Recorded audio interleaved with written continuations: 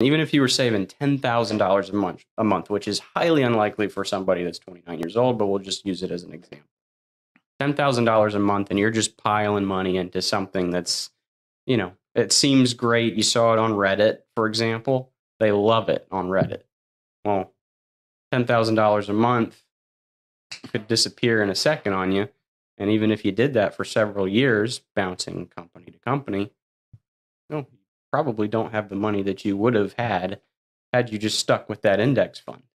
Now, we can just as easily get you into something that's probably going to do something similar, maybe a little bit less, but we're going to keep you headed in the right direction, keep you saving, and let you transition naturally from the saver to the investor. Because a lot of times, and I'm sure we're all kind of guilty of it too, is we feel like we're investors, but when you're young, you're not an investor yet.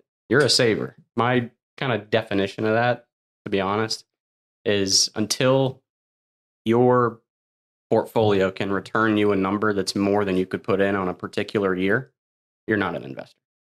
That's my take on it. I think that's a fair definition. Yeah. And I to go back to what you were saying, it takes a lot of discipline to not only behaviorally, like you're saying, to save this money the way that you should.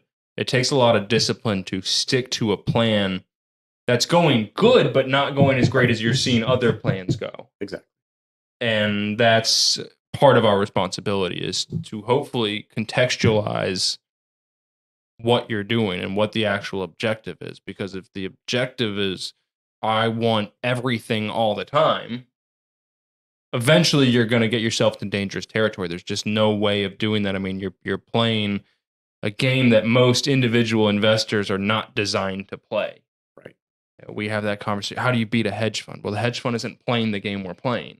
We're playing longevity. Scott, once again, mentions Warren Buffett. I mean, he didn't make most of his money till his 60s. Why? Because he was old.